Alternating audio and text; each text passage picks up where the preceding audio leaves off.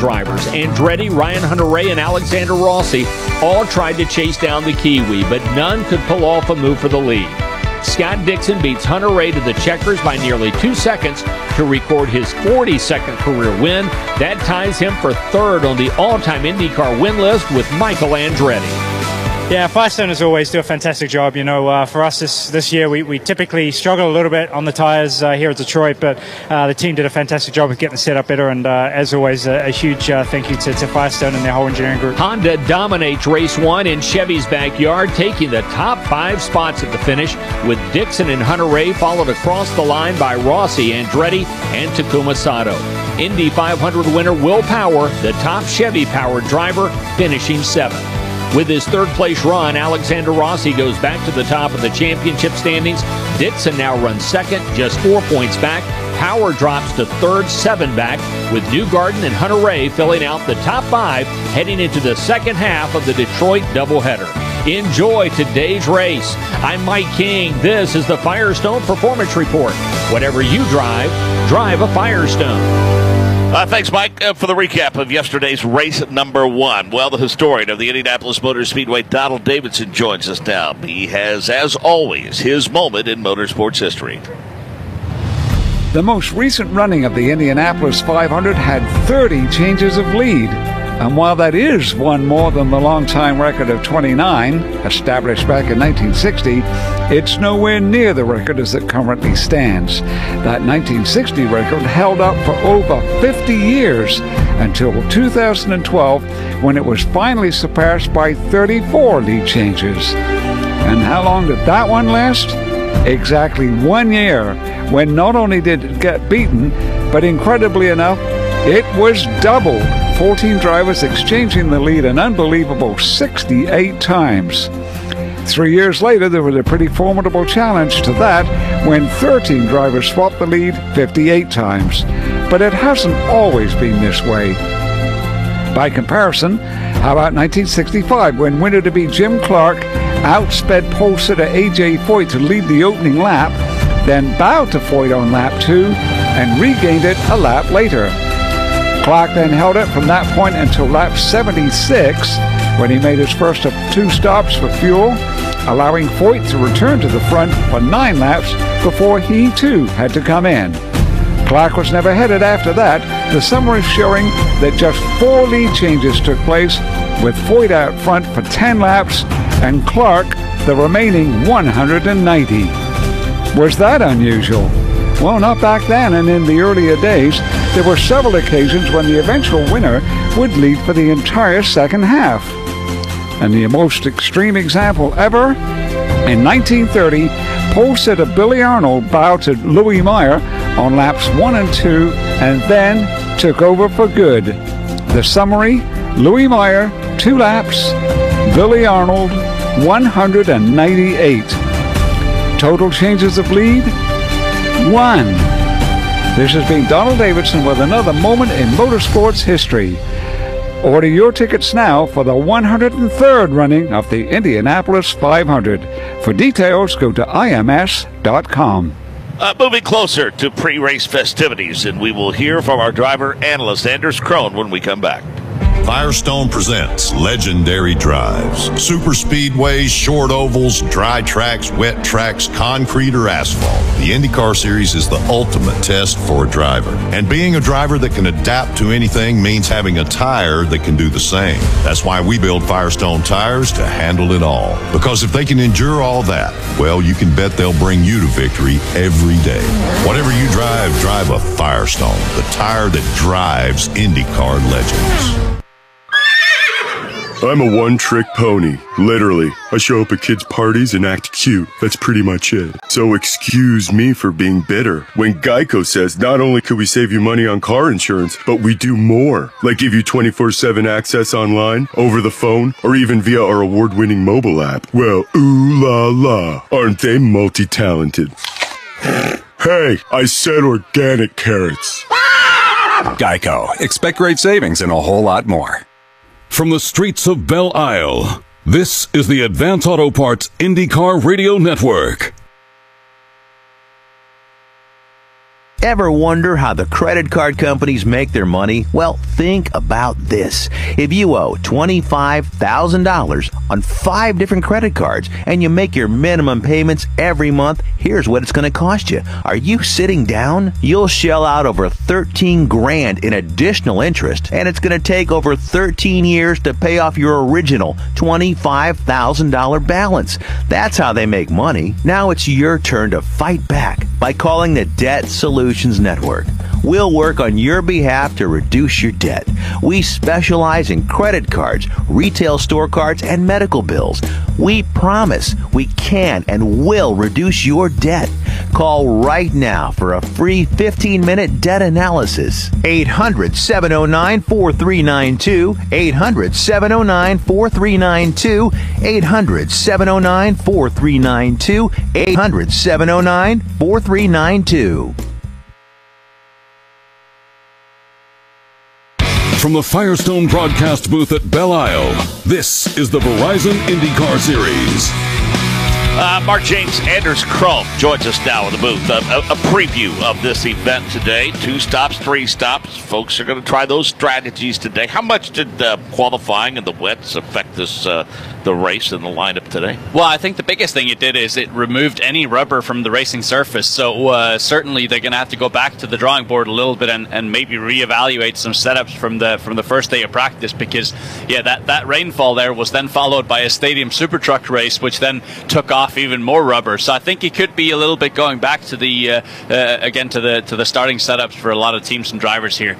I think what we're going to see from the top 5 is probably more of a regular sort of 2-stop strategy, but wouldn't be surprised to see any of the drivers a little bit further back. Graham Rahal, Ryan Hunter-Reay, Marco Andretti potentially opting for a 3-stop strategy, trying to get some clear traffic on track. Before we go trackside, we do want to update you on the points after yesterday's race. Alexander Rossi leads Scott Dixon by 4.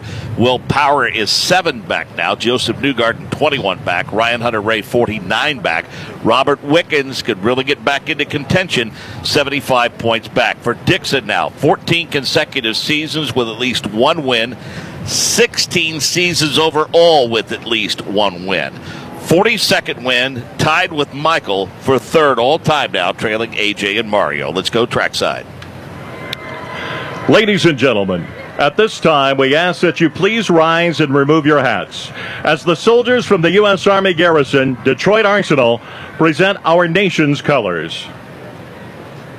Please remain standing as Father Theodore Munns, president of the University of Detroit's Jesuit High School and Academy, offers this afternoon's invocation. Let us pray. First, dear Lord, I don't think you had to wait this long for the blue skies, but thanks for them. And second, we say prayers for Paul Morris, whose truck overturned in the prior race. All-powerful and ever-living God, all creation is yours, and everything is of your making. We humbly thank you for all the gifts of creation that you have given us, that we may give praise and honor to your name. Today, we thank you for the 29th Chevrolet Detroit Grand Prix presented by Lear. We find joy in your presence at this race and find true delight in being part of it. Thank you for the power, the beauty, and the craftsmanship of the cars, and for all who labored to build them. Thank you for the wit, ingenuity, reflex, and daring of the drivers. We thank you for the efficiency and passion of the crews. We thank you for Chairman Danker and his team, who have transformed this beautiful island for our pleasure. Finally, dear Lord, thank you for all the spectators. We now implore you to bless this race and keep all drivers, crews, and spectators safe. As you have united us as brothers and sisters in your name, so give us the grace to love our neighbors as you have loved us. May this race be to your honor and glory, you who are Lord, forever and ever. Amen. Race band, Canadian and United States national anthems. Please welcome Detroit's own Ty Stone. Oh, Canada, our home and native land, true patriot law in all of us command. With glowing hearts we see thee rise, the true north strong and free. From far and wide, oh Canada, we stand on guard for thee. God keep our land glorious and free. Oh Canada, we stand on guard for thee. Oh Canada, we stand on guard for thee.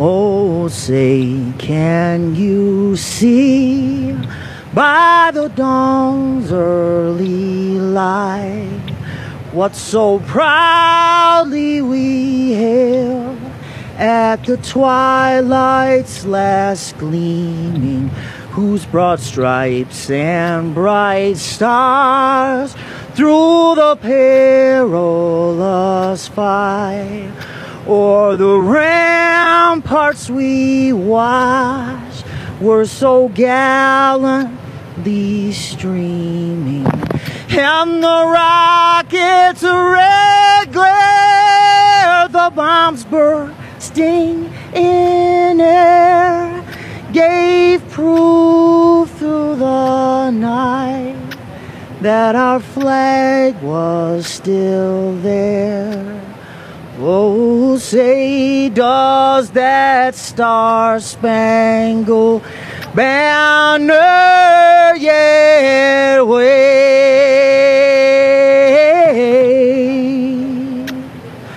o'er the land of the free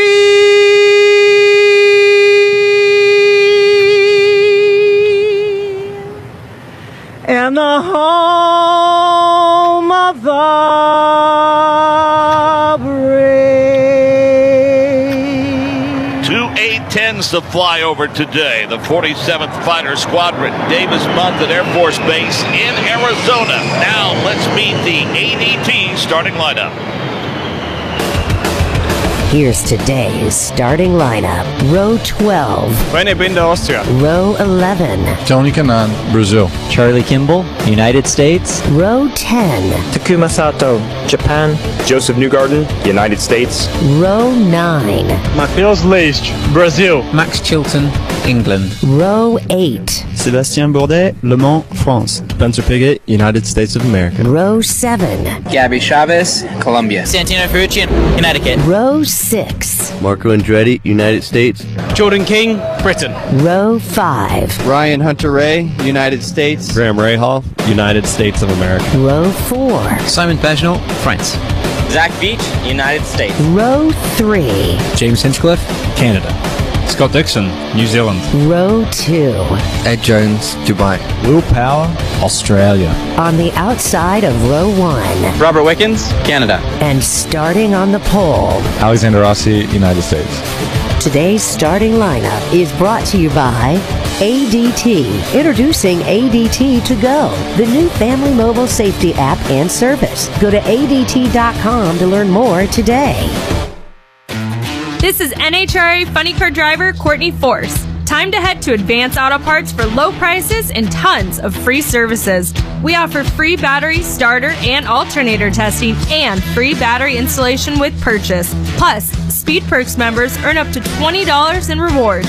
Don't miss out. Visit an Advance or participating CarQuest Auto Parts store near you today. Advance Auto Parts. Let's get you back on the road. What's it like to drive an Indy car at the famed Indianapolis Motor Speedway? Now the Indy Racing Experience can put you in the driver's seat. That's right. You can drive an Indy car at the world's greatest race course. Packages start at under $500. But hurry, sessions are selling out fast. Call 888-357-5002 or go online to IndyRacingExperience.com. You driving a real Indy car. Call 888-357-5002 now. From the streets of Belle Isle, this is the Advance Auto Parts IndyCar Radio Network. If you're 85 or younger, would you like peace of mind and comfort for your family? We're Final Expense Direct with an urgent message for you. The average funeral today costs over $8,000, but the most you'll get from government benefits is $255. How will your family pay the difference? We can help. Our senior plans start as low as just $1 a day and pay up to $30,000 for a funeral and other final expenses. Peace of mind is easy. There's no medical exam. You'll have lifetime coverage, and your plan can't be canceled as long as you pay your premiums. Call now for free information about our senior plans. Answer a few simple questions and receive approval right on the phone. Plus, call right now and we'll give you a discount prescription card for free. Call 800-561-4721. That's 800-561-4721. Again, 800-561-4721. From the Firestone broadcast booth at Belle Isle, this is the Verizon IndyCar Series. Welcome back to Belle Isle in Detroit, and we're pleased to have with us by phone Clea Newman. The last name certainly needs no introduction, and we want to talk a little bit about this latest effort that the Verizon IndyCar Series is involved in, Serious Fun Children's Network. And Clea, of course, this is a match made in heaven, going back to the early days of the hole-in-the-wall camps with Paul Newman's love for racing and the racing community and his love for kids. My father always said there were only two places he could truly be himself: on the track and, with the racing community, and at camp with the kids. Well, let's talk about how this partnership makes sense for both organizations. We're just absolutely so grateful that the racing community has embraced it so much. We even have had some campers and their families come to the track, and drivers have welcomed them, and it's just been an absolute pleasure. But it's really important for us to kind of get the word out and awareness for the camps and how extraordinarily beneficial they are for our kids. And let's face it, studies have shown that if you keep kids active, challenge them a little bit, give them an opportunity to be in a loving, nurturing environment, it actually aids in the healing process. When you send a child to camp and you give them the support that they need and the love and affection in an environment where they're surrounded by other kids who understand what they're going through, in a really kind of specific programming for them, when they come back into the family unit, when they come back into their family, they've regained all this wonderful confidence, and they're kind of almost returning to the child that they were before their illness. Well, Clea Newman, it's easy for people to get involved and support it financially. They can text kids to 900-900. Also give directly to Serious Fun at www.seriousfunnetwork.org/IndyGiving. Congratulations on allowing this project and this effort to live on, and congratulations on your association with the Verizon IndyCar Series. It's a win-win for sure. Thank you so much for having me on. Make your home an ADT home and help protect against break-ins, fire, and carbon monoxide.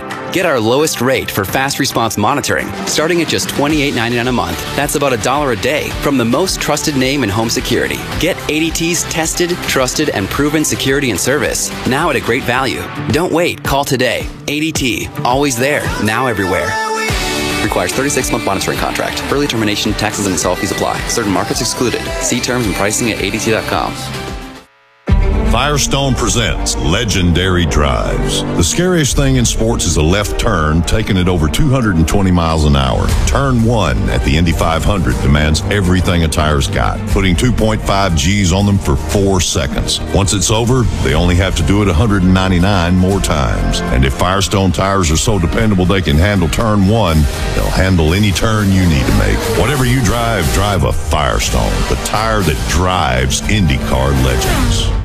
From the streets of Belle Isle, this is the Advance Auto Parts IndyCar Radio Network. It can be a scarier world for a hospitalized child, often facing painful medical treatments and procedures. That's why a visit from an IndyCar driver can be so uplifting and helpful to each child's recovery therapy. For 29 years, Racing for Kids has been taking IndyCar drivers to visit these children before every race, bringing bright smiles and laughter into their rooms and hope into their lives. Racing for Kids and IndyCar, helping sick children get better faster through motorsports. For more information and to donate, go to racingforkids.org. Indianapolis Motor Speedway, the Brickyard, Brickyard 400, Gasoline Alley, the greatest spectacle in racing, racing capital of the world, Indy, Indy 500, Indianapolis 500, IndyCar, Indy Lights, and Indy Racing League are trademarks owned and or licensed by Brickyard Trademarks. Firestone is a trademark owned and or licensed by Bridgestone Firestone North American Tire. Any rebroadcast, reproduction, or other use of the information, descriptions, and content of this broadcast without the prior written consent of the IMS Radio Network is strictly prohibited. This broadcast is a copyrighted presentation of the Indianapolis Motor Speedway Radio Network. From the Firestone broadcast booth at Belle Isle, this is the Verizon IndyCar Series. 70 laps today, 2.35 miles in length is this course. The 14-turn temporary street course. And again today, to help us call the action, we'll welcome in first, tie atop turn number 6, Jake Query. Good afternoon to you, Mark. It's great to be back here in Belle Isle for a second straight day, in particular because the rain that we had during the qualifying session has completely gone away, and now it is a sun-splashed race course. As a matter of fact, I am down, as you mentioned, in turn number 6. It is the far south end, really the southeast corner of this fantastic state park, Belle Isle. Just behind me is the Detroit River, and just on the other side of that is Windsor, Canada. But, of course, these drivers don't want to make it that far. They're going to have that right-handed turn that is just below me. Technically speaking, I can see turn 5 as well. That's a left-handed turn that leads to a bit of a squiggle before they make this right-handed turn number 6. The balance can get tricky when they make that right-handed turn because of the crowning of the road itself. It wants to push that car a little bit too far to the outside, but you've got to mind your P's and Q's because that Pure Michigan signage is right there waiting for you if you don't get the car straight in enough time. It's underneath a Pure Michigan bridge, then a slight kink, and then a long straightaway leading them into turn number 7. When they do that, they'll have a lot of speed, but should they have the time to do so, they can look up and say hi to Nick Yeoman. Yeah, and we saw plenty of drivers maybe attempt to say hi as they went side by side yesterday in race number 1. You mentioned that straightaway, it bends to the right, back to the left before these drivers make their way onto the brake pedal and try to slow those cars down for a hard right-hand turn after they clear the Corvette bridge. The curbing to the inside of the corner is blue and white. You could probably fit about 4 or 5 cars in this portion of the racetrack, but with that curbing, you're going to be lucky to go 2, maybe 3 wide. We saw them try it yesterday, and as we know, patience is always in short supply when you race back-to-back races. So we'll see if these drivers take care of each other today, but no doubt this is one of the best passing portions on the racetrack. Detroit River to my right, you've got the casino to the left, the fountain and the skyline of the city of Detroit to my back, and most importantly, Mark Janes, right above me,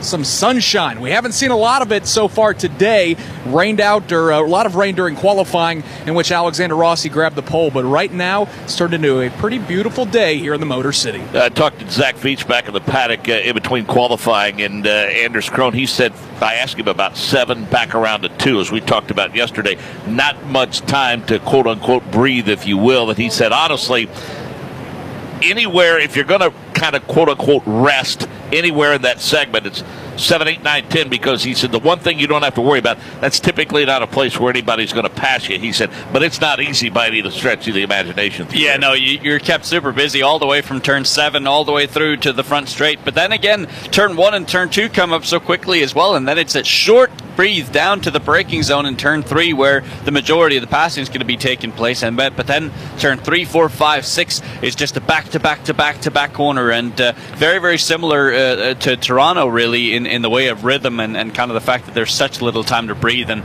that, of course, is why we're seeing drivers like the Iceman, Scott Dixon, come to the fore, because just able to stay cool and manage those bumps as well as they're able to.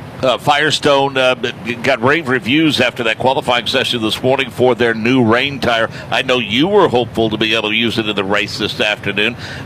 We did learn some things about it. I mean, the drivers, everyone, very happy about it after the qualifying session. Yeah, and kind of the general consensus about the previous iteration of the rain tire is that it was almost more of an intermediate tire, something that you could drive on a very drying track. But once it got really flooded, and once there was a lot of surface or water on the surface, it was difficult for the tread to kind of break through that and really dispel enough water. So they've done a great job with just softening the compound right there, making the pattern a little bit more aggressive, so that if there is severe rain conditions like we saw at Barber Motorsports Park, it should be a little bit easier for the drivers to manage. Did you see what were the differences, as you would describe them, between the reds and the blacks yesterday, since we're going to stay on both of those today? Well, certainly the ultimate peak in speed is going to come from the Firestone Reds, but some drivers, especially Schmidt-Peterson Motorsports, James Hinchcliffe and Robbie Wickens, actually said that their balance kind of disappears once they goes onto the Firestone Red tire. So it's a little bit of a balance thing, but certainly the outright pace is going to be better on the Reds, but the blacks certainly better for the long run. The 24th and 25th IndyCar races conducted here at the Raceway at Belle Isle. The 27th and 28th IndyCar races held in Detroit. There was a 2.5-mile street circuit in downtown that hosted kart events from 89 to 91. Let's go trackside to get this race underway today. Race fans, it's time for the most famous words in all of sports. Please welcome today's Grand Marshal, General Motors Vice President of Global Vehicle Components and Subsystems, Ken Kelzer. Thanks, Michael. Drivers, start your engines.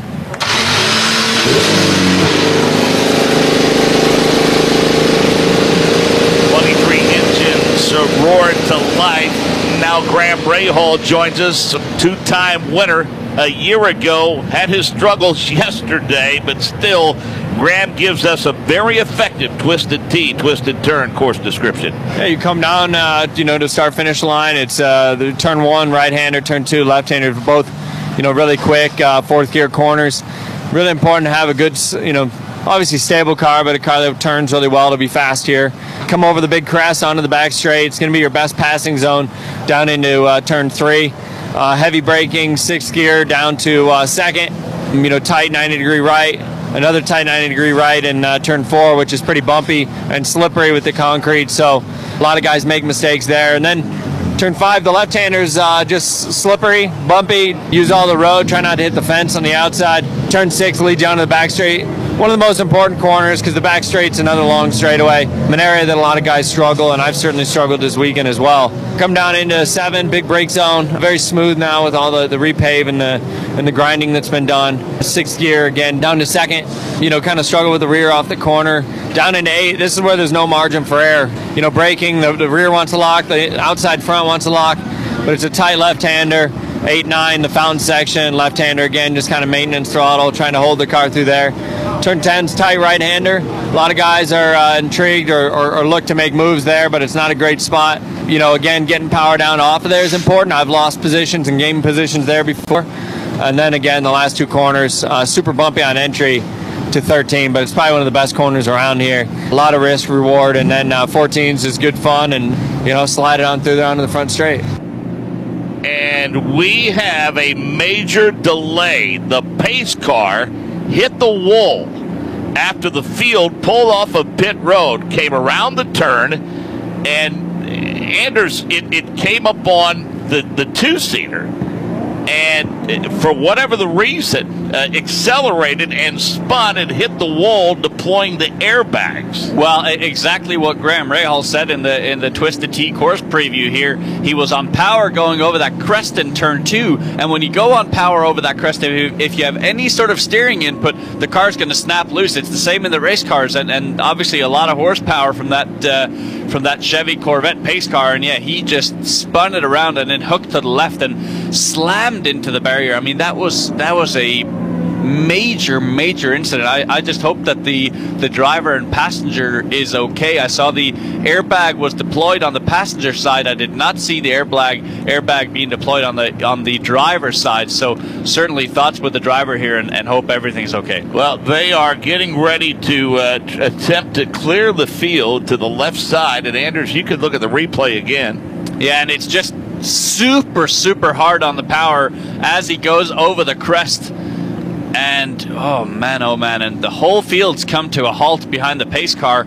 We're now getting a view of the onboard footage here of Alexander Rossi, and it's just super hard on power, and then bang into the wall for the pace car driver. And obviously huge confusion here for the drivers in the Verizon IndyCar Series cars. They would have had to have shut off their cars at this point in time. Probably going to have to do a full restart here.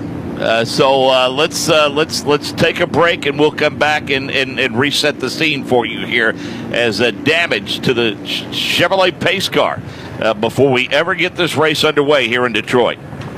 Hey Google, play IndyCar Radio on TuneIn. Next, you're holding up the line, ma'am. What did you say? You're next in line for the water slide, ma'am. Feet forward and enjoy the ride. Okay, dearie, this does look fun. Whee! Oh, you melted me. I've melted. The Wicked Witch of the West on a water slide? Surprising. What's not surprising? How much you could save by switching to Geico. See what you've done. Oh! Geico. 15 minutes could save you 15% or more. Hope you guys are enjoying today's action on IndyCar Radio. I'm James Hinchcliffe. And I am Alexander Rossi, and we are the hosts of Off Track with Hinch and Rossi. Alex and I are at the top of our game in the Verizon IndyCar Series, and we're bringing in exceptional people at the top of their game, in and out of racing, to talk to about their crafts. Make sure you download the TuneIn app today to listen to our podcast and catch all of our races on IndyCar Radio. From the streets of Belle Isle, this is the Advance Auto Parts IndyCar Radio Network. Greece is cheap. But the airfare costs a fortune. Paris? Not much closer, and again, airfare... What about Puerto Vallarta? Let's face it, flying anywhere is just too expensive. Wait, what's this? Low-cost airlines. With one call to low-cost airlines, you'll drastically slash your travel costs. We're talking insanely low airline prices to any of your favorite destinations. Where would you like to go? London, Rome, Costa Rica, Australia? Wow, that's cheap. So why wait? Call now to learn how crazy cheap it is to fly anywhere in the U.S. or international. Our prices are so low, we can't publish them. The only way to get them is to call to instantly hear the most amazing best deals on airline travel. It's that easy. So call now and start packing. 800-654-0759. 800-654-0759. 800-654-0759. That's 800-654-0759.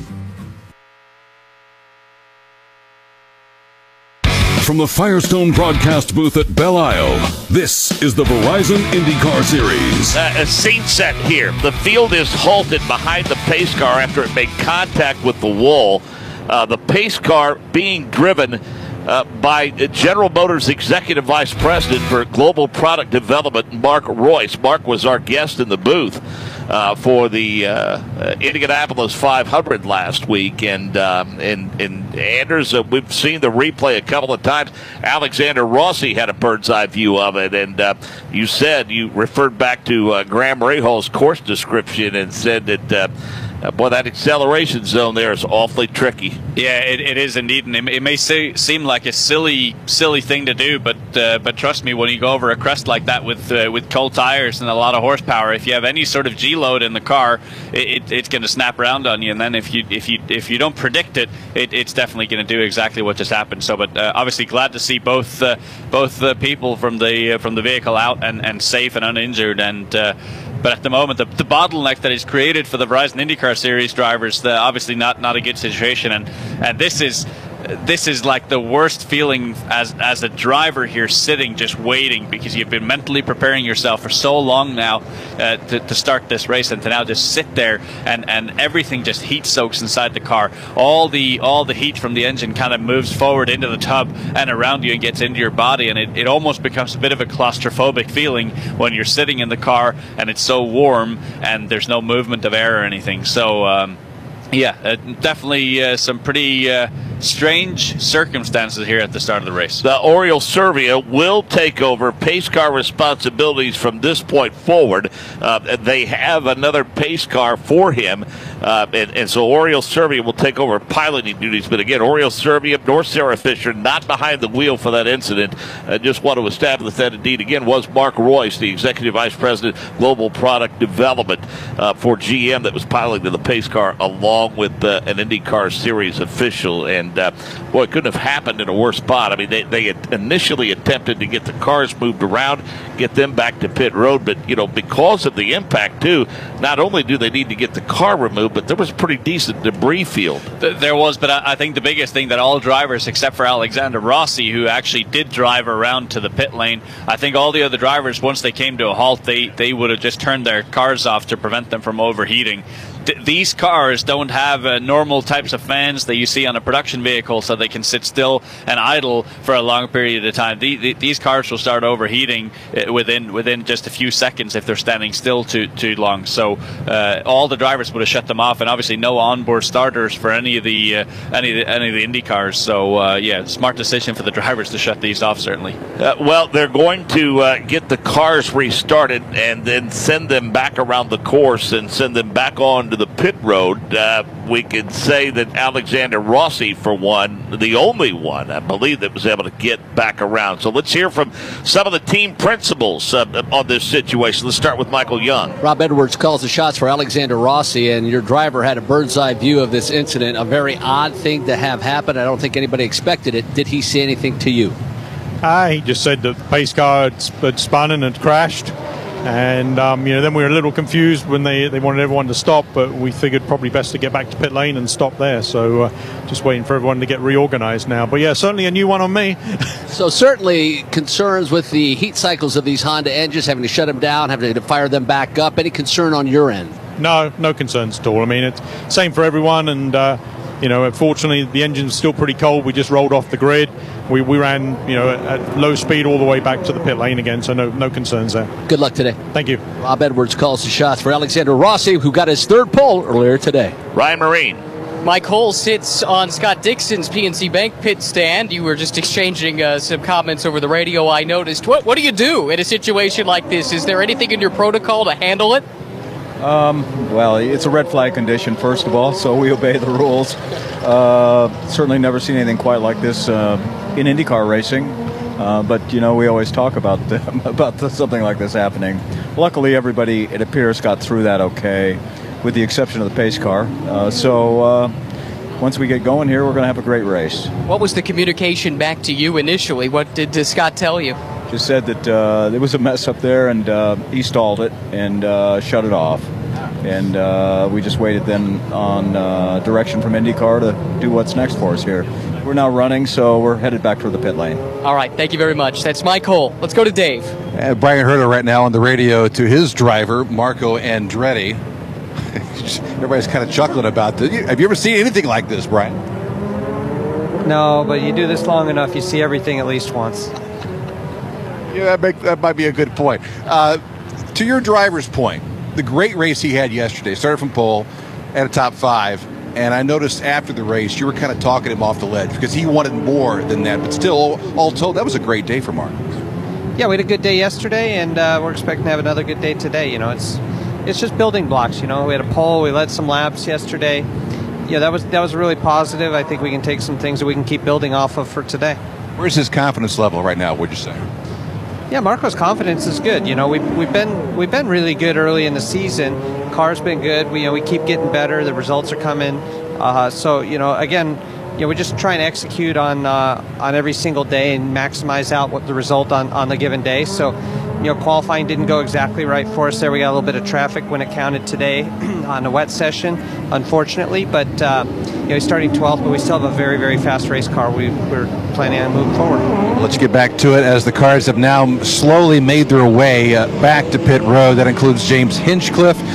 He leads this group right now. They're slowly making their way to pit lane before we get this restart underway here at Belle Isle. And that crumpled pace car is on the flatbed and is going to the infield. And again, a replacement is on hand, and Oriel Servia will be handling the pace car duties from this point forward. And what makes this somewhat of a tedious process, Anders Crone, is the fact that the AMR safety team, they have the onboard starters, but there's 23 cars to get started. Yeah, exactly. So they have to back up that Chevy pickup truck to every single entry and get them refired. Yeah, so it is taking a bit of time, but I want to say they're about through roughly half the field now, so shouldn't be much longer. But I was just thinking back to the only other time when I think I've ever seen an incident like that was in Toronto when there was torrential downpour, and I forget who the pace car driver was, but the Honda Civic at the time coming into the hairpin in turn 3 Ari Leyendyk spun it and actually hit the barrier. So it's not the only time it's happened, because he almost hit the lift I was on. Yeah.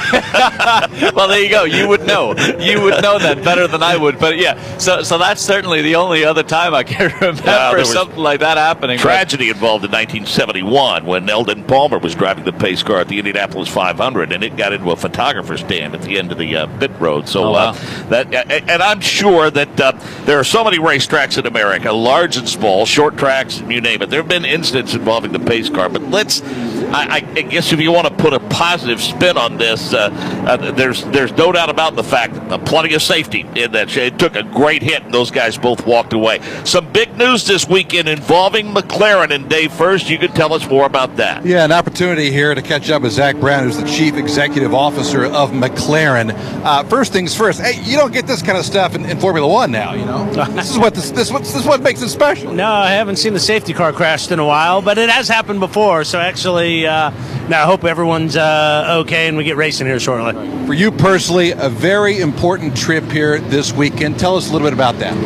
Well, McLaren has a long history in IndyCar, having won the 500 3 times as a manufacturer, twice as a team. We gave it a good go last year with Michael and Fernando, which was a great experience. And so as we continue to look at where McLaren should be racing, IndyCar is high on the radar.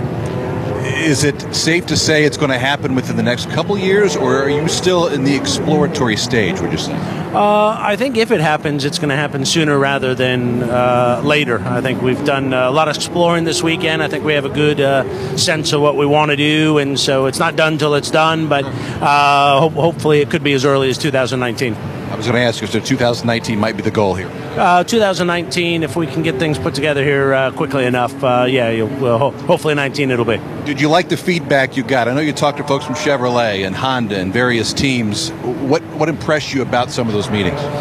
What's been most impressive is all the fans, getting a lot of hope to see McLaren here next year. So everyone's made us feel very welcome. I, of course, lived in Indianapolis for 20 years, so lots of friends and family out here, and I hope we can pull it off because it'd be a great place to see McLaren race. I go back to last year's Indy 500 and the response that the fans had for Fernando Alonso and vice versa. I thought Alonso handled that month of May. I mean, you couldn't handle that better than he did, I think. Yeah, Fernando was great. He loved the experience. He settled in really well, worked real closely with Jules DeFerrin as kind of his driver coach. Not that Fernando needs much of a coaching, but and then the whole Andretti Autosport team did a great job. So it was a great experience, and that's why we think we want to come back for some more. Would Alonso be the driver for you here in IndyCar next year, or is it too early to say now? Too early to say. We're not sure what he wants to do yet in Formula One. He's been doing that for 17 years.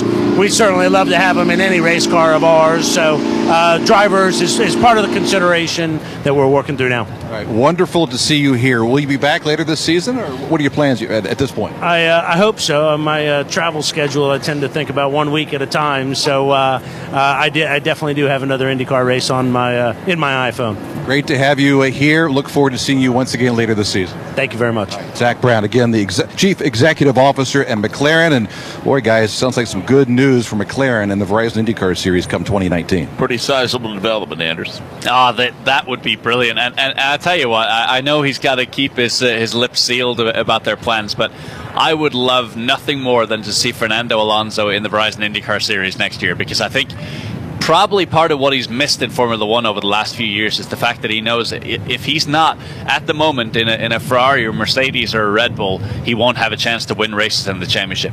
I think he realizes if he comes to the Verizon IndyCar Series, just about any team on the grid here you can win with, because that's what IndyCar has done such a great job of with the Universal Aero Kit, with tightening the regulations so much so that it really comes down to your driver, your engineering, and obviously the way the team is structured from a strategy perspective. But I think he realizes, and he can probably smell the fact that if he came in here, he knows it would be a lot more on his shoulders to deliver the results than he currently is in F1. We will stay abreast of the situation for sure as this season progresses. And as you heard Zach Brown say, we will probably see him yet again. All of the cars by the AMR safety team have been returned to pit road. And we hope to get this race started very, very soon. We pause 10 seconds for station identification. This is the Advanced Auto Parts IndyCar Radio Network.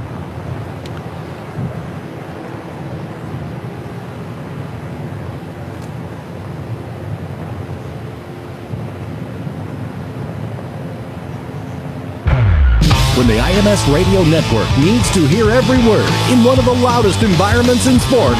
Right, right in front, time attaching up. The IMS Radio Network depends on racing electronics. He just called his team and said, guys, this race car is unbelievable. When you're at the track and you want to hear what the pros hear, use what the pros use. Racing electronics, scanners, headsets, and more. Online at racingelectronics.com or stop by the Racing Electronics trailer when you get to the track. This is NHRA Funny Car driver Courtney Force. Time to head to Advance Auto Parts for low prices and tons of free services. We offer free battery, starter, and alternator testing and free battery installation with purchase. Plus, Speed Perks members earn up to $20 in rewards. Don't miss out. Visit an Advance or participating CarQuest Auto Parts store near you today. Advance Auto Parts. Let's get you back on the road. From the streets of Belle Isle, this is the Advance Auto Parts IndyCar Radio Network. If you're struggling to pay or haven't been making your student loan payments, listen carefully to this urgent alert.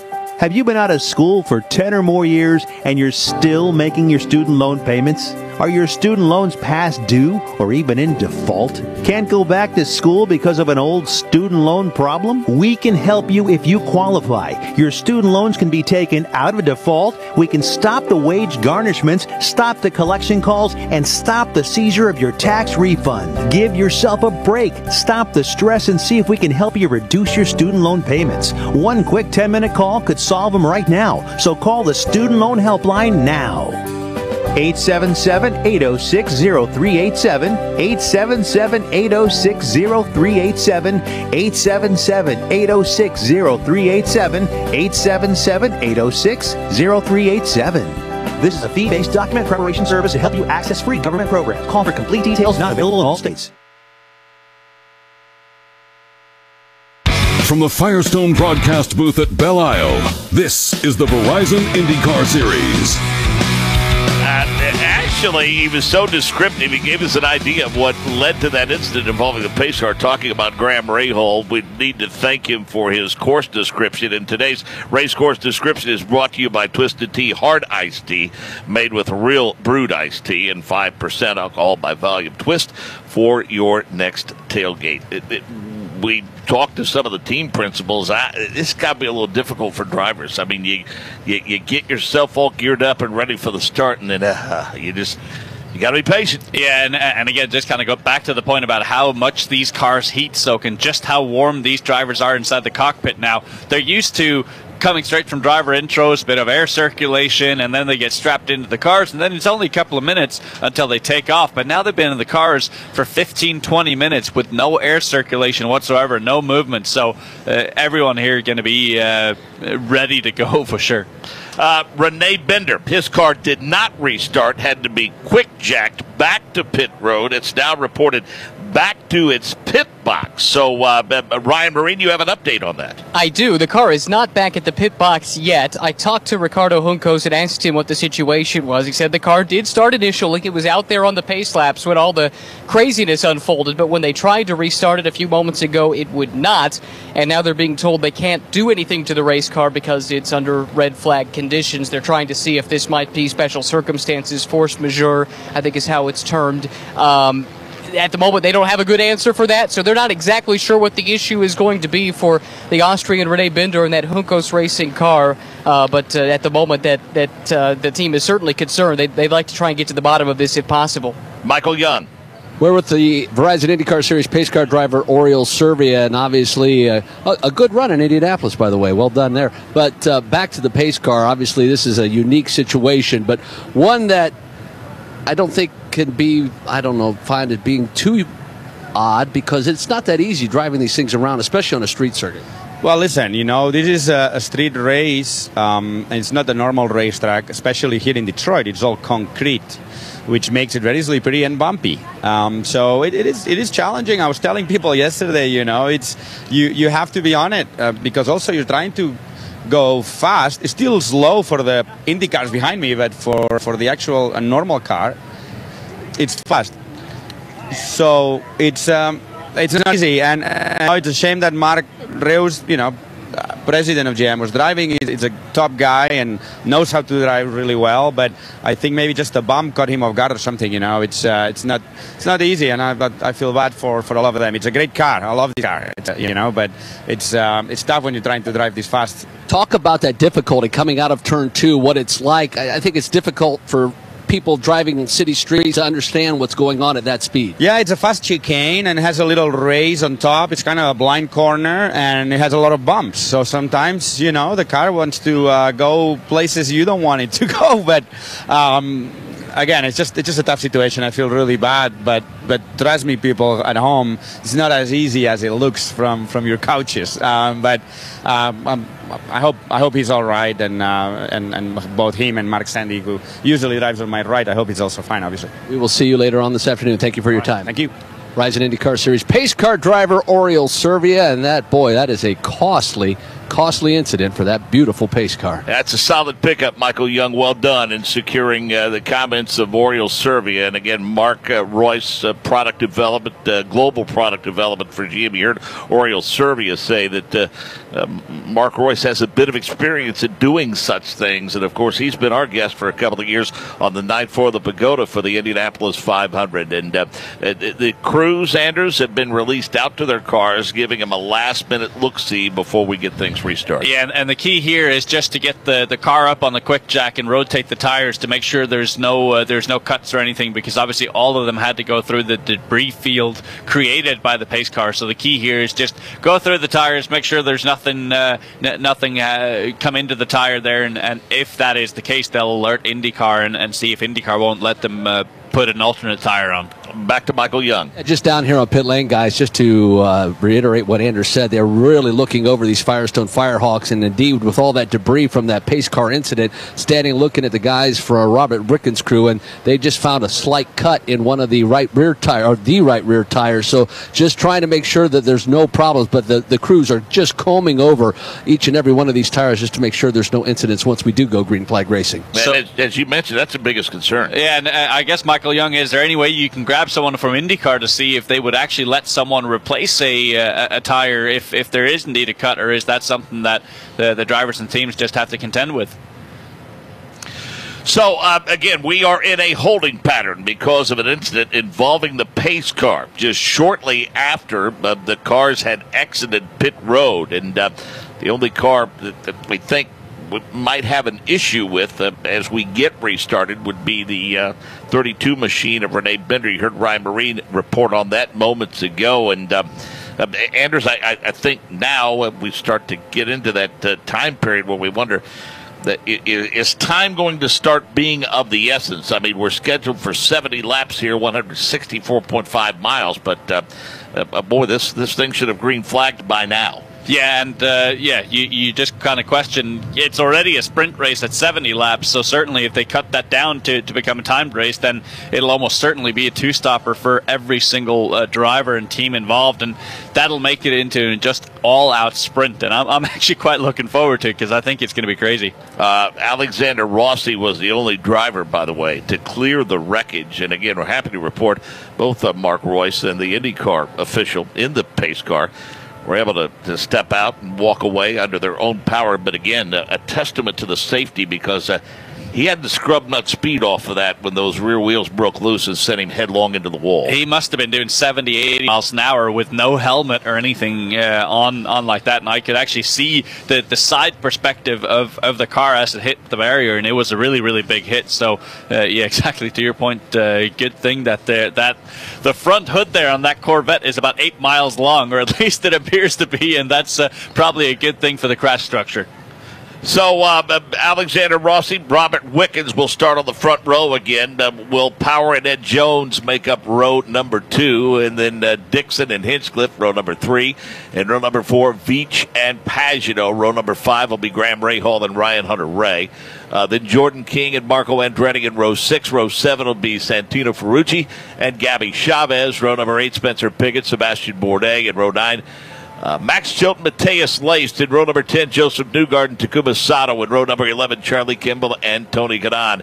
And then completing the field of 23, Renee Bender. We hope to have an update for you in terms of when we go green when we come back to Belle Isle.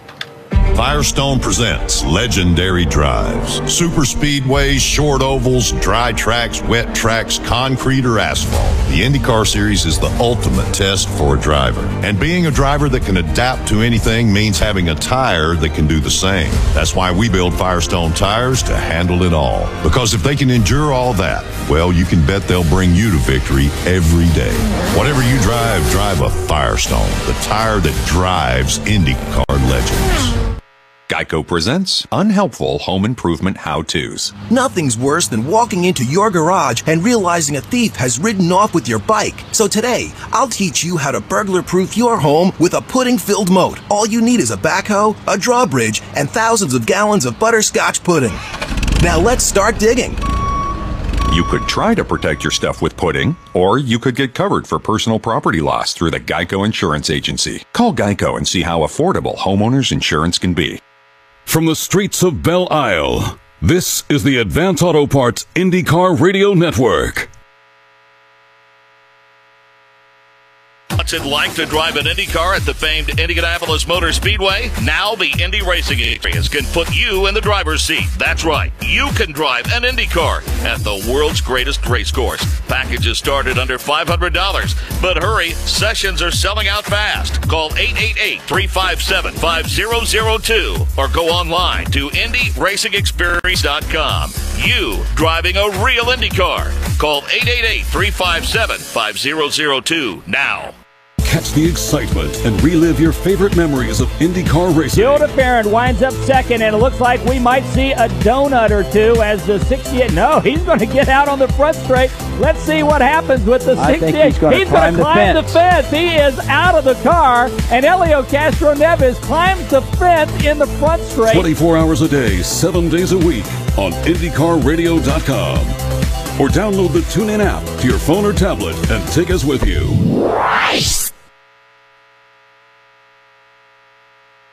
From the Firestone broadcast booth at Belle Isle, this is the Verizon IndyCar Series. Here is where we stand. It's going to take some time to get the transponder in the pace car. IndyCar officials taking care of that. They'll be given a 3-minute after that, 3 minutes to go after that. And by the way, we speculated as to whether or not this would be a timed race.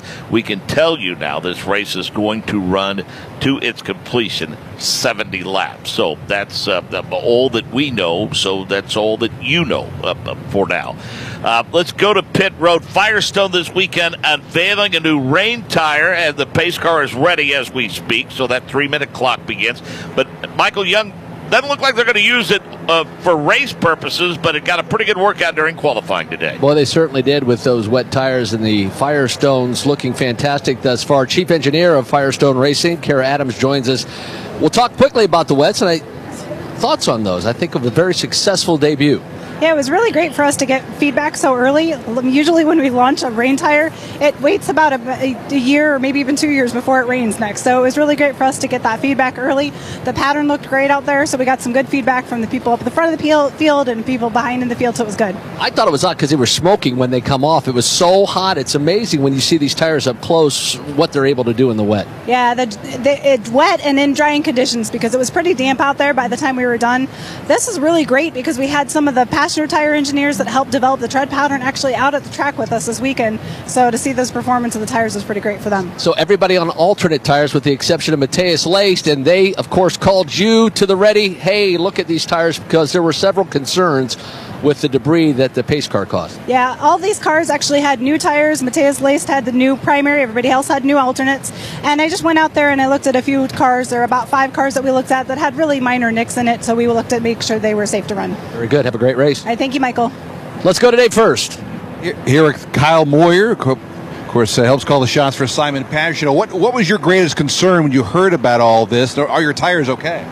Tires are fine and everything. I mean, with everybody stopping, it wasn't too bad. They got it cleaned up before we got pushed around. I guess my biggest concern is with the pace car driver. I mean, that was a pretty big hit, but we'll get going here and everything like that. The sun's popped out now, so track's warming up, so it should be good. When you start the car, you stop it. I mean, you got to worry about temps here and there, and I mean, or do you not worry about it? You think you're good to go when you restart things? Yeah, no, we'll be good to go. Our biggest thing is just trying to keep our driver awake and everything like that because he wants to go to sleep right now and because he's kind of bored. But here in a couple laps will be definitely fun. All right, a difficult day for you guys yesterday, but you're starting further up here today. What do you have maybe for the rest of the field? To be honest, Dave, I don't know. We did a wholesale change last night, and it seemed to be good in the rain this morning, so hopefully it'll be good in the dry. We'll be watching. Get back to it. Thanks for your time. Kyle Moyer again helps call the shots for Simon Pagino, who will restart 8th here this afternoon. He said yesterday after qualifying that their car just simply didn't like bumps. This ain't the best place to be when you don't like bumps. No, exactly, and we've kind of documented over the course of the weekend just how different these different teams' drivers are handling the overall setup. And typically when you come to a bumpy place like this, you'll soften up the car tremendously, and certainly we've seen that both on the Andretti Autosport cars in particular, as well as Schmidt-Peterson Motorsports. Very, very softly sprung car. Scott Dixon, however, in qualifying yesterday, somehow able to run what appeared to be a super stiff car. So he somehow was able to make that work, but certainly I can imagine that Penske probably looked at that and said, our safe bet here is to go softer with the car overall. If you're struggling for grip on a bumpy track like this on the concrete, typically going softer will help you just gain a little bit more compliance, or all the bumps help the tire connect and just gain a little bit more grip. Hats off to you hardy race fans here on Belle Isle in Detroit. Give yourselves a round of applause for sure, because the engines have refired now. Your patience has been rewarded. Not so much so for the 32 of Renee Binder, crew working on the car during an unapproved period. He will have to set for the first 2 laps of this race. It's kind of been a struggle out of the box for Renee Binder and that race team this weekend. Yeah, and obviously they opted to sit out qualifying this morning, hoping to just have a clean run of the race today. And it's just it's a gut punch to already be 2 laps down by the time you take the green flag. So shame for him, but I really think he needs to look at this as a learning experience with Juncos Racing. He obviously was quite a ways off the pace in St. Pete when he made his IndyCar debut, and I think he just really needs to work on his outright pace. We heard from Ricardo Juncos yesterday after the race. He said that he set the 15th fastest race lap yesterday.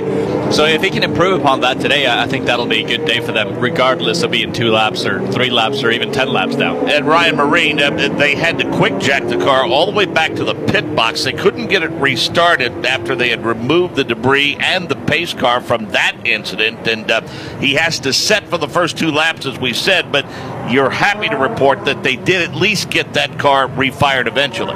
That's correct. They did get the cowling off that car, went to work on it under what was termed a red flag condition, which is interesting because there was never a green flag. But nonetheless, they did go to work and they did get that engine refired. I'm going to try and get a little bit of clarification as to whether or not they were expecting the penalty to come because they were in communication with IndyCar officials throughout the whole process. But you're right. The good news ultimately is that the engine did fire. They are going to be out on track, just a little bit delayed. Turn announcers have been waiting patiently as well. Jake Query, you have race cars coming by you.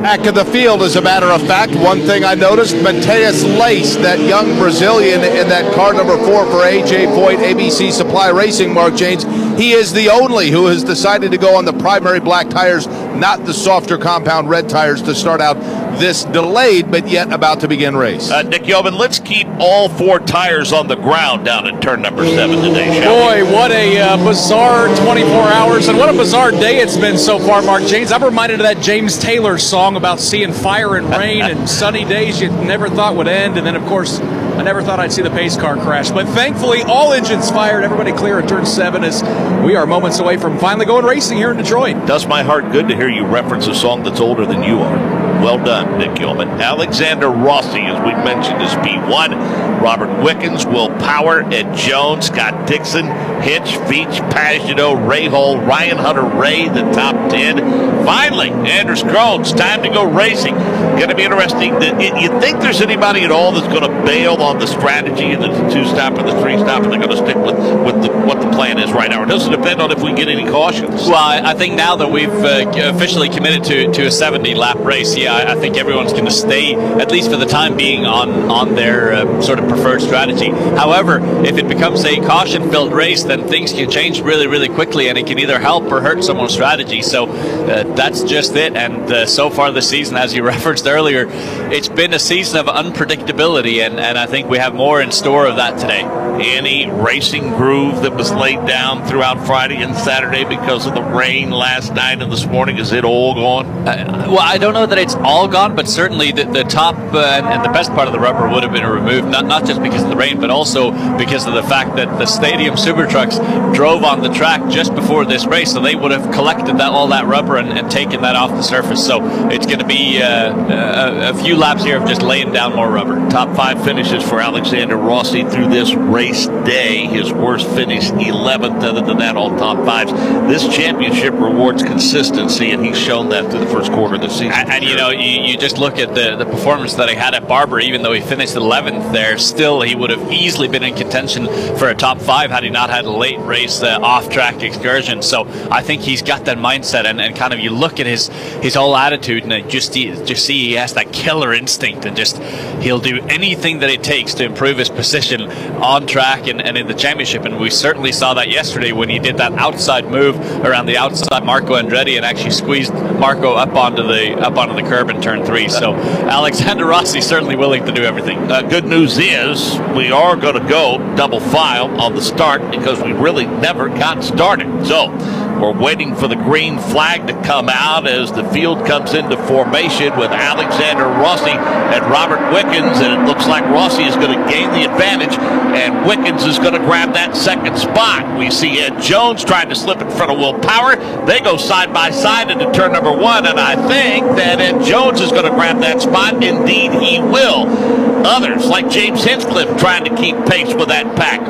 Oddly enough, Rossi and Wickens separating themselves. They're taking a very high line as they're attempting to go 3 wide into turn number 3. So, a battle for the 3rd spot between Will Power and Ed Jones. Meanwhile, Alexander Rossi all alone, P1. Rossi and Wickens already into turn 6, then about a 10-car length gap back. Then Will Power, Ed Jones, Scott Dixon, James Hinchcliffe, Graham Rahal, and Zach Beach.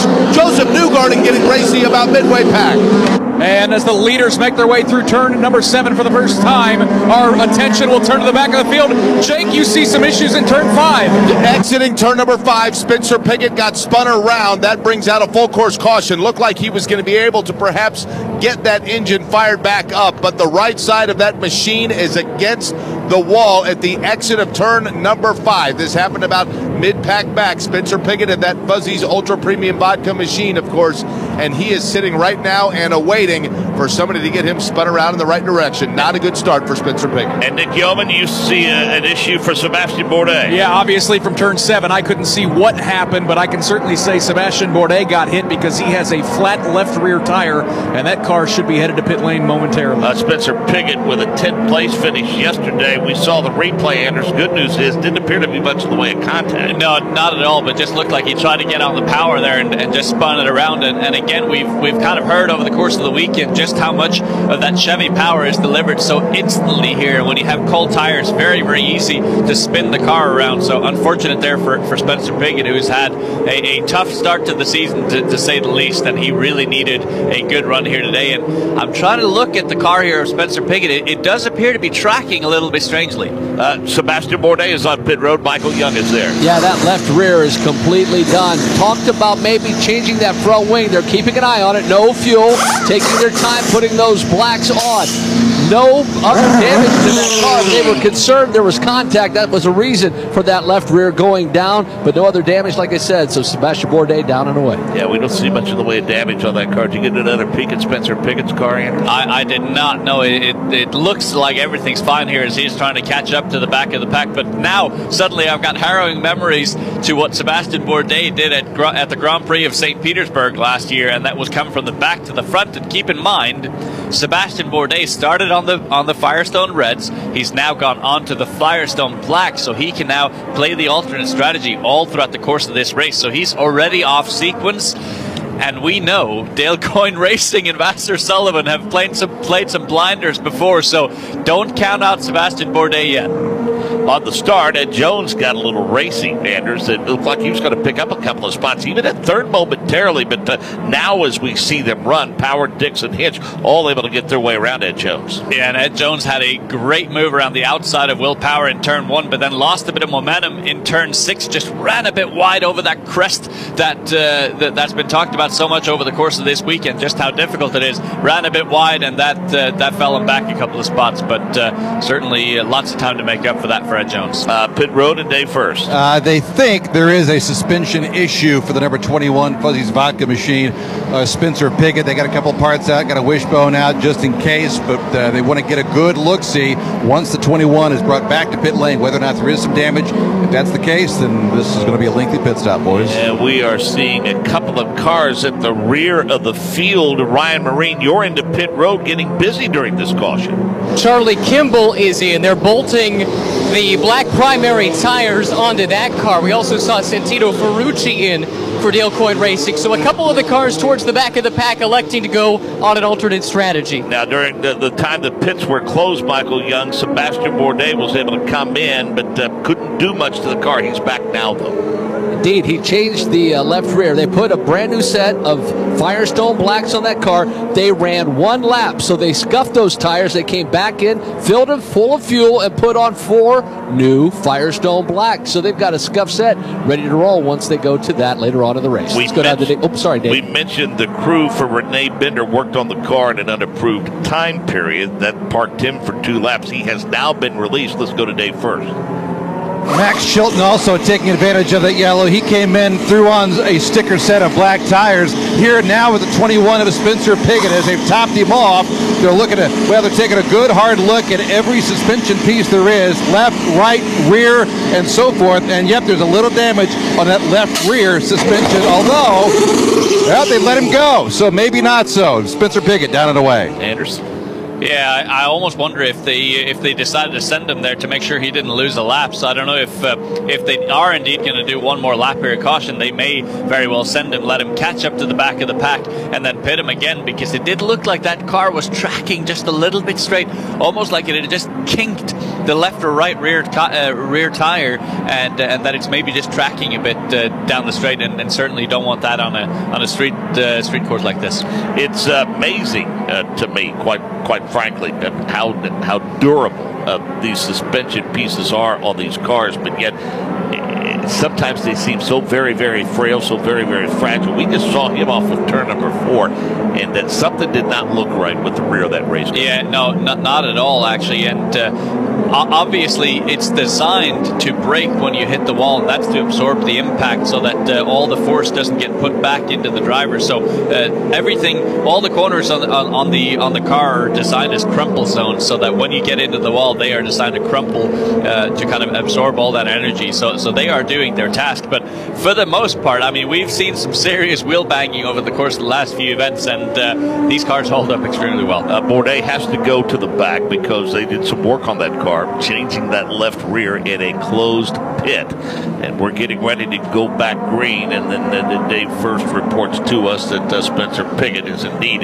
coming back to pit road. And Dave, you're more specific about what the damage is to that car now. Yeah, a little left rear tie rod issue for these guys. So next time by, they expect to see the 21 back on pit road. Is that a terminal situation, something they can fix on pit road? They should definitely be able to fix it, but he'll go more than one lap down presumably, and the tie rod controls the toe of the car, and it's so critical. Just a millimeter or an eighth of an inch of a difference, or a 32nd of an inch, or whatever that is, makes a huge difference to the overall toe of the car. So it's certainly a big impact. We just got a peek at the replay, and about 9 cars missed him by just a matter of a few small inches. I mean, that could have been a massive pileup, but they were able to avoid that as the crew continues to go to work on the car of Spencer Pigot. He will see and hear the field roar by him as the green flag is waved, and a great jump by Alexander Rossi. He leads Wickens into turn number 1. Power, Dixon, Hinchcliffe, the top 5. Jones, Rahal, Veach, Marco Andretti, and Pagano, the top 10. The entire 22-car field still on the racetrack is single file now at the setup of turn number 3. About halfway back, Ryan Hunter-Reay jumps out of line, quickly jumps back into line. So Alexander Rossi will lead the field off of turn number 5, and just like that, they pop into the view of Jake Query. Rossi has a pretty comfortable advantage, as a matter of fact, in through turn number 6. Then Wickens and Will Power. Everybody now a little more conservative in single file, except for Tony Kanaan, who made a move around to Kumasato, but the leader's already well in Nick Yeoman's view. Boy, Alexander Rossi got a massive jump as he's got about an 8-car length advantage over the 6-car of Robert Wickens. A little bit further back, they're stacking up. Tony Kanaan, he'll look to the inside and go wheel to wheel with Joseph Newgarden through turn 7. Newgarden holds him off through turn number 8. You didn't go to any of the casinos with the odds, but you did feel like coming into this race, this would be a good day for Alexander Rossi. Yeah, I did indeed, and we saw this in Long Beach when he had the pole position and he had a clean start and clean restarts. He just ran away with things, and the gap that he's opened on the first lap here is just ginormous. 1.6 seconds in one lap here as Ryan Hunter-Reay down the inside of Simon Pagano. Huge move. Yeah, good move into turn number 1 for Ryan Hunter-Reay. He knew he would have a fast race car, and that is the 10th position. He was able to wrestle it away. Incident between the 21 and the 19 was given a look-see, and the race control determined that no cause for any further action. Ryan Hunter-Reay now trying to catch Marco Andretti. Pagano, meanwhile, is under attack by Matthias Lace. They head to Jake Query. Another good battle is Marco Andretti, the battle for 7th. He is all over Zach Beach. Then behind him, it is Ryan Hunter-Reay. The leader sets sail for turn number 7. Let's pick up that battle for 7th as Marco Andretti stalks his teammate Zach Beach down to the right-hander of turn number 7. He closes it within about a car length, trying to get into the corner, but not able to get alongside. Beach will hold him off on this lap. Beach pretty happy with his run yesterday, all in all, Anders.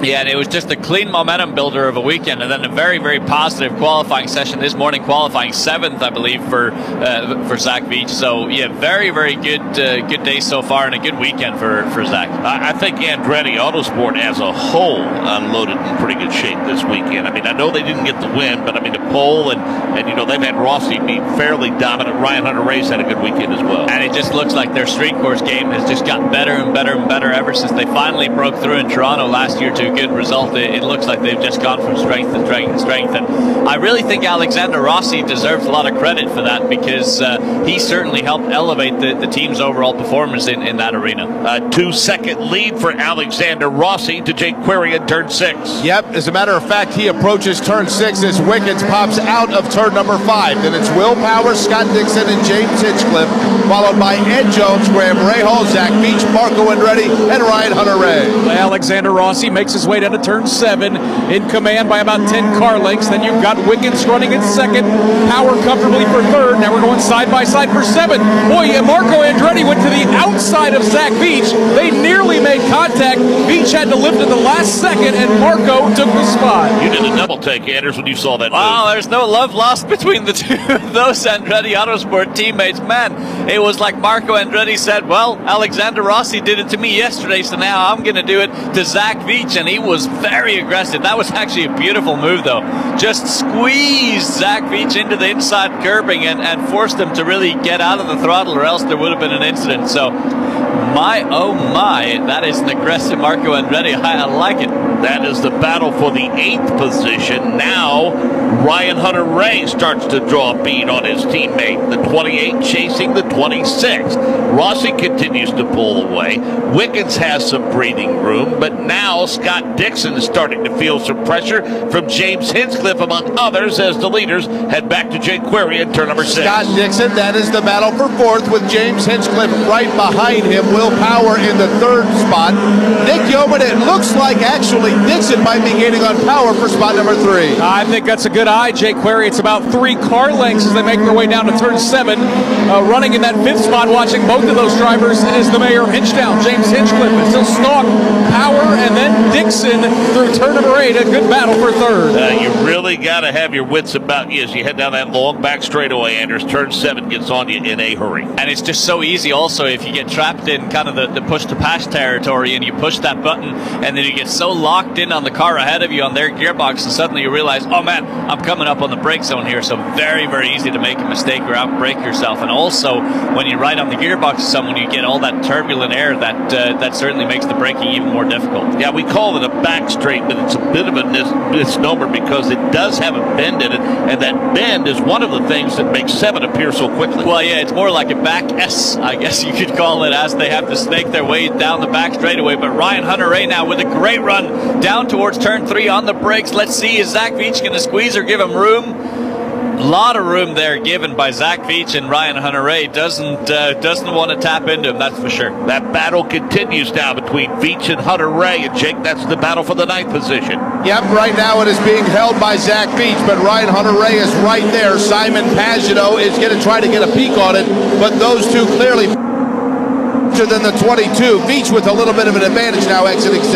Yeah, here comes Beach making his way to turn number 7. Ryan Hunter-Reay close to within a car length with Simon Pagano, Mateus Lace, Jordan King all in tow. Everyone trying to get around Zach Beach. Yep, Zach Beach has him stacked up behind him, no doubt about it. Looking a little farther back up in front of him, a little farther in front of him, Power, Dixon, Hinchcliffe. That's starting to heat up a little bit. Rahal's in the middle of that mess too. And let's see what we have here. Will Power still able to hang on in 3rd spot there, and that's a pretty solid comeback there for the Team Chevy after a rough day yesterday. But now big pressure here from behind for Ryan Hunter-Reay with Simon Pagano, and oh, Ryan Hunter-Reay runs wide. Hunter-Reay does run wide, but he's not going to lose a position to Simon Pagano, at least not yet. Pagano trying to get the runoff of him down what is essentially the long front straightaway, heading into that 2-3 complex. Pit window starting to open up. Ryan Hunter-Reay, though, with a whole bunch of cars stacked up behind him, Jake Query. He'll come into your view momentarily. It is so hard to believe that it's now been a 40-plus race drought for Ryan Hunter-Reay, who now all of a sudden behind him sees Mateus Lace getting racy with Simon Pagano. That allows Hunter-Reay a little bit of distance. Call it 8 car lengths back before you get to that 10th spot. Change for the 5th position as Ed Jones just got around James Hinchcliffe in turn number 7. So move Jones into the top 5, and now Hinchcliffe has got his hands full with Graham Rahal. To pit road today first. Already a couple of takers on pit road. That includes Tony Kanaan, the one-time champion here at Detroit, Takuma Sato, both going to sticker blacks here this afternoon. And as we we speak. Will Power the only Chevrolet in the top 10, so Honda's dominance continues today. Yeah, it does indeed, but still pace-wise, the fact that he's able to run within 8/10 now of Robert Wickens is actually not a bad day. As Ryan Hunter-Ray is on the pit lane, he is not happy with the Firestone Reds. So Ryan Hunter-Ray makes that long haul down pit road, and they'll come into the view of day first. Yep, Ryan Hunter-Ray, second yesterday, was on the radio imploring a pit stop. So the Reds are really going away very quickly. Nice stop, 7.4 for Ryan Hunter-Ray. James Hinchcliffe with his first stop complaining about the left front. They took it off and it looked like it had all kinds of debris on it. Joseph Newgarden also coming in. He'll go to the Firestone Blacks. How about Simon Pagino and Mateus Laced? That is a pretty good battle, Jake Query. It comes to you at turn number 6, the battle for ninth. Rookie looking hard on the former champion Simon Pagino right now with the spot. They exit turn number 6. Pagino went a little bit low, laced right in the tire tracks. Boy, big lockup by Zach Veach down here in turn 7. Now we see that battle as Pagino holds off Laced. Further back, a couple Dale Coyne Racing teammates battling as Sebastian Bourdais goes to the outside of his American teammate Santino Ferrucci to pick up a spot. How about Alexander Rossi with a lead of 4.2 seconds? Just unreal, and when everyone else is starting to fade on the Firestone Reds, he's still doing lap times of a 1:18.9 on that last lap, and now a 1:19.2, so still just keeping up the pace here. And I think all he needs to do now is another 4 or 5 laps here to get himself in that 2-stop window, and then he'll be in good position. So his strategist just got to make sure to not get caught up by a full course yellow. Robert Wickens holding on to the top 10, but he wants to come to pit road, Michael Young. Yes, indeed. For his first stop of the afternoon, they will put a full round into that front wing. That's a great stop. 6 seconds for Robert Wickens. Jake Query, pretty good battle for second shaping up. Power, Dixon, Jones, Rahal, they're all involved. And Alexander Rossi has already cleared turn 6. Then Power has a little bit of comfort, but right behind him, Dixon, Jones, and then Rahal is right there as well. 3-car freight train coming at you, Nick Yeoman. The lead for Rossi is massive. Here comes that 3-car freight train. A good battle. Looks like it's going to be for third, as Scott Dixon's going to have to hold off his teammate Ed Jones. Tell you what, Mark Janes, Ed Jones looking pretty racy as he closes to within a car length of yesterday's winner. But we are now officially in the danger zone here for Alexander Rossi as the battle keeps heating up here. Santino Ferrucci, Gabby Chavez, Max Chilton, and Charlie Kimball all fighting tooth and nail, and this is so dangerous here for Alexander Rossi. If a full course caution comes out, he's going to be caught out. So yeah, betcha that the strategist there, Rob Edwards, is going to be thinking overtime. What do we have to do here? Do we have to pit him here slightly outside the window, or do we roll the dice and keep him out? Man, Bourdais is wearing out the 20 of Jordan King. I mean, they're working their way around that main straightaway now, setting up for turn number 1. And Bourdais going to get the spot into turn number 1. He has a fast race car right now. That's typically not a passing spot, but he had such a big run off the final corner as Jordan King now slowing, and Santino Ferrucci going to pounce on him as well. So not sure if there's a mechanical issue for Jordan King, or if he's just on a big fuel save at the moment, trying to get into that 2-stop window. Ryan Hunter-Ray currently has the fastest lap of the race at 1:18.0618 with 12 laps complete of the 70 we will run. Do need to let you know Alexander Rossi is your leader. Will Power is second. Scott Dixon is third. Ed Jones is fourth. Graham Rahal is fifth. And as we give the full field rundown, we need to go to Nick Yeoman for an update because that's changed already, Nick. Yep, Ed Jones just grabbed the third spot with a nice pass around Scott Dixon. So move the young driver from Dubai into the top 3. So Dixon goes to fourth, Rahal fifth, and Marco Andretti, Veach, Laced, King, and Bourdais the top 10. Ferrucci 11th, Chilton 12th, Kimball 13th, Wickens 14th, Hinchcliffe 15th. Ryan Hunter-Ray is 16th, Tony Ganon 17th, Pagino is 18th, Joseph Newgarden 19th, Gabby Chavez 20th, Takuma Sato was 21st, Renee Bender 3 laps down in 22nd, Spencer Piggott 4 laps down in 23rd. Ryan Marine, you say it's time for Zach Veach to come to pit road. It is time. He's in. He's got the red tires off, sticker blacks going on. Fuel comes out, but Zach a little bit slow pulling away from his pit stop. That stopped a shade over 8 seconds. Gabby Chavez was in a little while ago. They went to the blacks as well. He said over the radio that tire wear is pretty extreme out there today. Scott Dixon under attack from Graham Rahal to turn 6 and Jake Query. former teammates. Now Graham Rahal trying to close in on Scott Dixon. Ed Jones, his current teammate, Nick, had cleared Dixon. Now Rahal's going to try to do what Jones did. Graham's going to close to within 2 car lengths, closes to within 1, gets right up underneath the rear wing, but both drivers have to get on the brakes to make it to the right-hander of turn 7, but still Rahal all over the back of Dixon for Ford. An update from Dave First. Ed Jones definitely on the move. Just a couple of laps ago, he got on the radio and told Chip Ganassi and Barry Wanzer that, get this, Scott Dixon was holding him back. He got around Dixie. Now has his sights sail on second place. And that's not a usual thing here. Scott Dixon is usually very, very good with saving his tires, but clearly Ed Jones must have found something in that car, because he's actually doing laps 6/10 quicker on the previous lap than Alexander Rossi. So Ed Jones at the moment absolutely flying, and he's catching Will Power in a hurry. Alexander Rossi has a lead of 6 seconds. Just about 6.5 back is Ed Jones. Dixon 8 seconds back. Rahal 9.2 seconds back. He is indeed an onboard now looking at Alexander Rossi, exactly what he's doing. And I love the subtlety of the input on the hands that he's using here. He's got such a free car, a car that rotates so well. It's basically the complete opposite of what we saw for Scott Dixon yesterday. Scott Dixon had to use very aggressive steering inputs on the wheel to make that thing turn. But the Andretti Autosport car, a lot more positive, as you call it, so it rotates a lot more by itself, and that requires a lot more of a finesse with your steering wheel input, and just a beautiful thing to watch here for Alexander Rossi. A long pit stop for the 20 of Jordan King. Michael Young was there. Long is the understatement. About 18 seconds. Took forever for that front left. Had probably got it off, but they couldn't get it back on. They got it fueled, and just a very frustrating moment, and that will put Jordan King deep into this field. Ed Jones, I don't think he's done. He's starting to draw a bead on Will Power as they head down the main straightaway.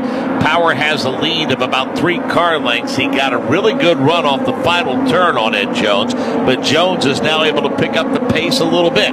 Setting up for turn number 2, they clear it. Now make that short straightaway into turn number 3, which is the right-hander. He brakes a little later, which allows him to pull the gap a bit. So off of turn number 5 now, Scott Dixon, we see him a little farther back. He is trying to hold off Graham Rahal. So Jake Query, all kind of action once the leader clears you. You know, the guy that I think right now might have the best car could be among those top, Ed Jones. Let's take a look at him, Nick. That blue NTT data machine, he seems to be able to put it where he wants. Right now, he wants to try to get up to Will Power in second. Everybody's still chasing Alexander Rossi through turn 7. Further back, Sebastian Bourdais. He'll pop to the outside. He'll get around Matheus Lace and very nearly right into the back of Marco Andretti. Boy, it's stacked up in a hurry down here in turn 7. Mark Janes thought we might see some carbon fiber flying, but everybody makes it through 7 and 8. Bourdais likes his race car. That could be bad news for Marco Andretti. He's next to the crosshairs. Almost certainly. And keep in mind, Bourdais pitted early because of that early incident that had him turned around, and now he's just charging through the field. And keep in mind, he is off strategy, so that means he can go a lot longer than anyone else around him right now. He can go probably another 5-6 laps longer than anyone else, so wouldn't be surprised to see him here just keep picking up spots as people pit. Yeah, well, he picked off one going into turn number 1, and that was the 98 machine of Marco Andretti. Meanwhile, Matheus Lace is trying to do the same to the 98 machine. Going into turn number 3, Lace is able to grab the spot. While they slug it out, Sebastian Bourdais is able to pull away a little bit, but Jake just in front of them. The battle for 4th continues. That's Scott Dixon trying to hold off Graham Rahal. Again, yeah, Rahal is right there, and then Bourdais able to close in, entering turn 6 on Graham Rahal. You could throw a blanket underneath these 3 as they work their way towards turn number 7. Front 3 are already there. Here comes 4th place running Scott Dixon. He's got about a 2-car length advantage over Graham Rahal. Rahal about a 1-car length advantage over Sebastian Bourdais. Moves Santino Ferrucci up another spot as he gets around Marco Andretti as Marco starts to fade here. Setting up for turn number 8 right now. Pretty good battle just behind them. That's the battle for 13th between Hinch and Ryan Hunter-Ray. These guys trying to work their way through the field. Boy, Bourdais is really pedaling for all it's worth. Sebastian Bourdais worked his way around Marco Andretti. Now he wants the 5th spot that's owned by Graham Rahal. And keep in mind, Sebastian Bourdais can be on full rich with the fuel trim, and he's going to go for another move into 1. Can't quite pull that off, but betcha into turn 3 he's going to try and set it up. So, yeah, he's going to be hard on the push-to-pass button here, but yeah, full rich on the fuel trim for Sebastian Bourdais. That's what going off strategy can do. It just enable you to run full bore for as long as you possibly can. So Sebastian Bourdais is going to be loving this. So here they come, Jake Query, but first you'll see that battle between Will Power and Ed Jones. That's the battle for second. It's heating up as well. Right now, Power has the advantage over Jones, both of them through turn number 6. The other thing, Mark, here that is interesting, there is one large dark cloud. I don't think precipitation is going to be an issue, but this track has cooled tremendously here in this 5-6 area. Anders, I don't know how track sensitive or temperature sensitive this track is, but it is significantly cooler in this section. Yes, certainly something that will play in, especially as the rubber keeps coming down. If it had kept heating up, the oil would have come to the top of the rubber, making the track very greasy, but certainly cooling it down will actually help quite a lot, as we now see Sebastian Bourdais so close to tagging in to the back of Graham Rahal here. 2 corners to go to complete this lap, and then he's going to go for yet another attack, I think, down the front straightaway here. This is great stuff to watch from Sebastian Bourdais. Yeah, Bourdais gets an awfully good run off that final turn before they get to turn 1, but this time Rahal is able to hold him off. So we see Power continue to try to hold off Ed Jones. Just behind them, it's Scott Dixon, Graham Rahal, and Sebastian Bourdais. Rahal's right there. Dixon knows that he is. That one's through turn number 4 now. Bourdais stacking up behind them. Matthias Laced is the guy trying to keep pace as that battle goes back to turn 6 and Jake Query. I'll tell you what, right now Dixon is just trying his hardest to hold off Rahal, and that allows Bourdais right there. Folks, literally, those 3 are by themselves, then Laced, and then you wait just a little bit before Ferrucci comes into view. Yep, they are nose to tail, but I mean, they are closing in on each other through turn 7. 1 car length separating Dixon back to Rahal, but a half a car length from Rahal to Bourdais, and Anders is right. Bourdais is flat wearing out that rear wing of Rahal.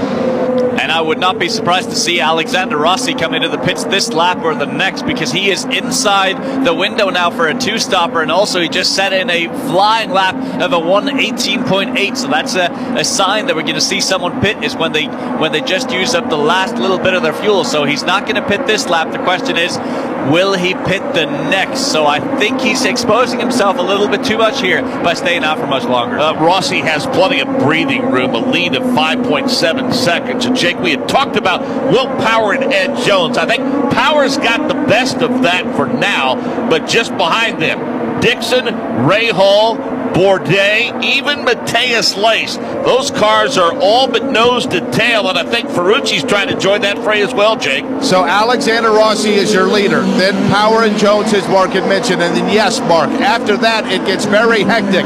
Dixon, Graham Rahal, Bourdais going to try to take a look on Rahal. He might try to set him up entering turn number 7. Sebastian Bourdais on the charge. They snake their way down the backstretch, and here comes Bourdais. He pops to the outside. Graham Rahal knows he's faster, and he heeds the position. So Sebastian Bourdais charges around Graham Rahal. Now he'll set his sights on 4th place, running Scott Dixon. 19 of 70 laps complete here at Belle Isle. If you're looking for classic styling, the ultimate in protection, and world-class customer service, then you are looking for Henchman.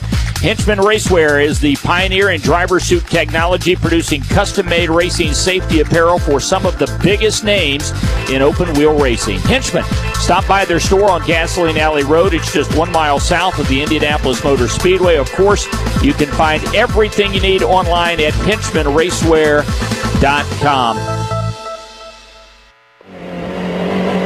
You love racing, but how do you get started? How do you get better? Level Up Racing School with championship-winning instructors like former Daytona 24 winner Jim Pace and former Mopar factory driver Steve DeBrecht. Level Up Racing School will give you a solid foundation that will make you a better driver on the street and in the race car. Whether you want to get your SCCA license or have some fast fun, find dates and locations at levelupracingschool.com. That's levelupracingschool.com. From the streets of Belle Isle, this is the Advance Auto Parts IndyCar Radio Network.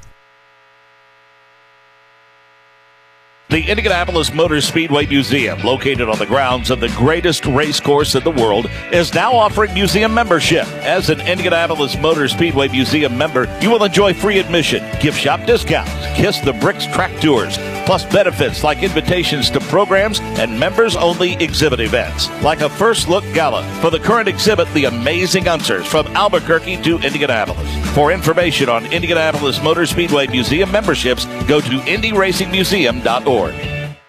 Hear IndyCar Racing. A.J. Foyt down the main straightaway. The checkered flag is out. A.J.'s hand in the air. 24/7. It's a drag race. They're side by side. John Cock and Mears.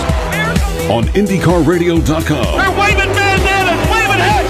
Triple left back for racing immortality for 19-year-old Marco Andretti. And Sam Hornish Jr. right on the tail. 24 hours a day, 7 days a week on IndyCarRadio.com. Or download the TuneIn app to your phone or tablet. From the Firestone broadcast booth at Belle Isle, this is the Verizon IndyCar Series. Santino Ferrucci spun on the course. Looks like he's going to be able to get it restarted. We need to get some updates from pit road. Let's see, he had just come off of pit road. Some debris on that car, some damage. He's dragging it along the racetrack with him. We'll keep an eye on that. Head to pit road for updates, starting with Ryan Marine. Scott Dixon came in. He'd been sliding back, as we've been talking about on the broadcast. He is in and out in 7.5 seconds with black tires on. Santino Ferrucci was just on pit lane making his second stop. He came in under that early yellow, and right now Matthias Laced is laid out. He should be coming in shortly. Let's go to Dave first. Ed Jones hitting his mark, and the NTT Data Honda guy is going right to work. The reds come off, sticker blacks. That's another quick stop. Racing 8.4. Marco Andretti, Graham Rahal also getting service that last time around. Michael Young. Alexander Rossi already down and away. A great stop for that crew. Ed Jones will follow out Will Power. Now James Hinchcliffe in for the second time this afternoon. They will go to sticker blacks for stint number 3. No problems for that stop. Hinchcliffe down and away. Joseph Newgarden putting a full round into that front wing. Good stop for Newgarden. Back to Ryan Marine. Matthias Laced had been running up in the top 5 when he came in. When Ferrucci had his issue, the crew scrambled to be in position for the pit stop. It was a fast one. 7 seconds for the number 4 ABC Supply team. Back to Dave first. Takuma Sato with stop number 2 this afternoon. He started 20th, isn't making up very much ground at all. Remember, he finished 5th yesterday. He's going to need a lot of help if that's going to happen again here today. And Ferrucci drove a big chunk of that front wing assembly all the way around the racetrack. Lucky it didn't come off. That prevented a full course caution. Yeah, and that's all thanks to that tether that's connected to the front nose and the front wing. And lucky for Alexander Rossi that a full course caution didn't come out. It could have so easily happen, and that is exactly what happens when you expose yourself by waiting so long to make your first stop. So lucky break there for Alexander Rossi to be able to stay up front. Back to Ryan Marine. Santino Ferrucci is in. He's brought his Pace-Safe Honda to the attention of the Nail Point Racing team. They replaced the nose. Now he stalled the car, leaving the pit stall. So things have gone from bad to worse. They have the starter engaged. It's refired, and Ferrucci pulls back out there. But a promising day has gone awry. He had issues, none of his making yesterday. A little bit more difficult for the rookie today. Dave first, Max Chilton's on pit road. Yep, 3-stopper this race for Max Chilton once again. Just completed stop number 2, still on those sticker black tires. We will give you a full field rundown, update the pit strategy when we come back. We pause 10 seconds for station identification. This is the Advanced Auto Parts IndyCar Radio Network.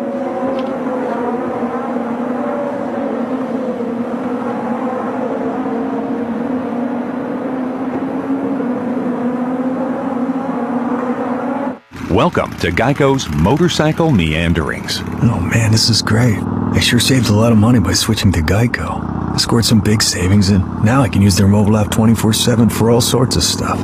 Life just makes sense now. What doesn't make sense is, if a highway splits, it's a fork in the road, then wouldn't the long straight stretch be a knife in the road? And then, wouldn't a cul-de-sac be a spoon in the road? What would a spork be? Geico Motorcycle. Savings that make sense. Firestone presents